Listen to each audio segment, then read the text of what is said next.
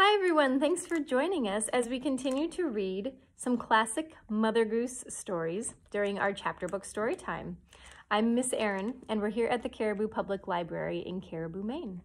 So the Golden Goose book is what we're reading from with drawings by L. Leslie Brooke. And today's reading is called The Story of the Three Little Pigs. I'll bet you've heard it before. All right, so here's what happens to the three little pigs. Once upon a time, there was an old sow with three little pigs, and as she had not enough to keep them, she sent them out to seek their fortune. The first went off to meet a man with a bundle of straw and said to him, "Please, man, give me that straw to build me a house," which the man did, and the little pig built a house with it. Presently came along a wolf and knocked at the door and said, little pig, let me come in." Oh, here she is. This is the mother sow.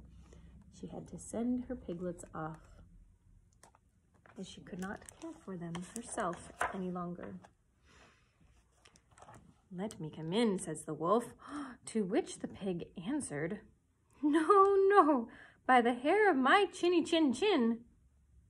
"Then I'll huff and I'll puff and I'll blow your house in," said the wolf. So he huffed and he puffed and he blew the house in and ate up the little pig. Here he is. He had his bundle of straw to build with. And here is the wolf, blows it away. Oh my goodness. What a terrible end. The second pig met a man with a bundle of furze, and said, "Please, man, give me that furze to build a house," which the man did, and the pig built his house. Then along came the wolf and said, little pig, let me come in." "No, no, by the hair of my chinny chin chin."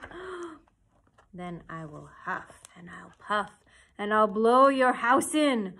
So he huffed and puffed and he puffed and he huffed, and at last he blew the house down and ate up the second little pig.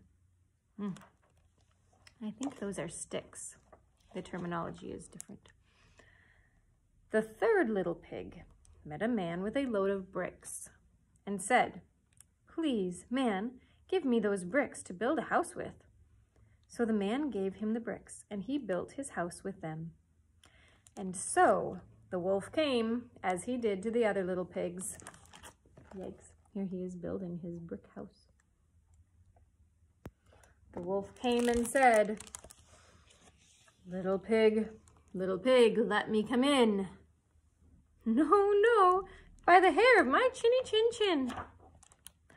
"Then I'll huff and I'll puff and I'll blow your house in." Well, he huffed and he puffed and he huffed and he puffed and he puffed and he huffed, but he could not get the house down. When he found that he could not, with all his huffing and puffing, blow down the house, he said, "Little pig, I know where there is a nice field of turnips." "Where?" said the little pig. "Oh, in Mr. Smith's home field, and if you will be ready tomorrow morning, I will call for you, and we will go together and get some for dinner." What do you think of that plan? Here he is, next to his brick house, trying to blow it down. "Very well," said the little pig. "I will be ready. What time do you mean to go?" "Oh, at 6 o'clock. Well, the little pig got up at 5 and got the turnips and was home again before 6. Here he is with his bag full of turnips at 5 o'clock in the morning. Does this sound a little bit different than the version maybe you've heard before? All right, so the wolf came and he said, "Little pig, are you ready?" "Ready?" said the little pig. "I've I've been and back again, and I got a nice potful for dinner." The wolf felt very angry at this, but thought that he would be up to the little pig somehow or other. So he said, "Little pig, I know where there is a nice apple tree." Here he is talking to the pig through the window. And here's his bag of turnips. Ooh, do you think the pig will want apples? "Where?" said the pig. "Down at Merry Garden," replied the wolf, "and if you will not deceive me, I will come for you at 5 o'clock tomorrow, and we will go together and get some apples." Well, the little pig awoke at 4 the next morning, and bustled up, went off for the apples, hoping to get back before the wolf came. But he had farther to go, and had a tree to climb, so that just as he was coming down from it, he saw the wolf coming, which, as you may suppose, frightened him very much. When the wolf came up, he said, "Little pig, what? Are you here before me? Are they very nice apples?" "Oh, yes, very," said the little pig. "I will throw you down one." He threw it so far that while the wolf was gone to pick it up, the little pig jumped down and ran home. There he is, jumping down from the apple tree as the wolf runs off after the apple that he threw down. He seemed to get the better of that wolf, didn't he? The next day, the wolf came again and said to the little pig, "Little pig, there is a fair in the town this afternoon. Will you go?" "Oh, yes," said the little pig, "I'll go. What time shall you be ready?" "At 3, said the wolf. So the little pig went off before time as usual and got to the fair and bought a butter churn. He was on his way home with it when he saw the wolf coming. Then he could not tell what to do. So he got into the churn to hide, and in doing so, turned it around, and it began to roll and rolled down the hill with the pig inside it, which frightened the wolf so much that he ran home without going to the fair. Here he is hiding inside the butter churn, rolling down the hill. There's the fair off in the distance.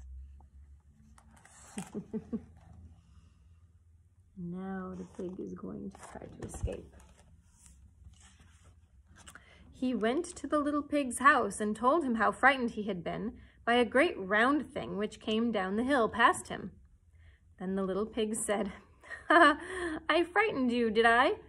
I had been to the fair and bought a butter churn, and when I saw you, I got into it and rolled down the hill." Then the wolf was very angry indeed and declared that he would eat up the little pig and that he would get down the chimney after him. Chimney, oh no. When the little pig saw what he was about, he hung the pot full of water and made up a blazing fire. And just as the wolf was coming down, took off the cover of the pot, and in fell the wolf. And the little pig put on the cover again in an instant, boiled him up, and ate him for supper, and lived happily ever after. Here's a picture of the wolf climbing up his nice brick house to the chimney and then falling down into the pot. Yikes. So instead of the wolf getting the better of the pig got the better of the wolf. That's the end of our chapter for today. Our last story in the book is called Tom Thumb, and we'll be reading that one next time. See you then. Bye for now.